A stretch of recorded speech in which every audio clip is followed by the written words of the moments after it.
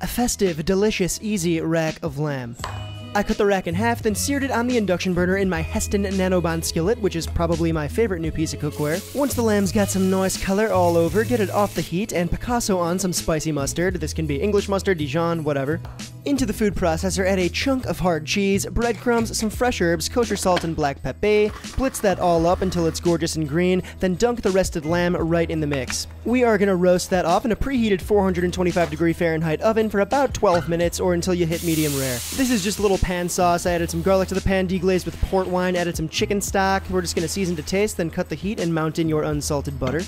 Look at that, beautiful nappe. Swiggity. It helps if you turn the rack over before you slice it, that way you can kind of get nice clean cuts. Plate it up, sauce it up, finish with a little bit of salt, some chives, and yeah. That, my friends, is a holiday-worthy centerpiece that took no more than 30 minutes start to finish.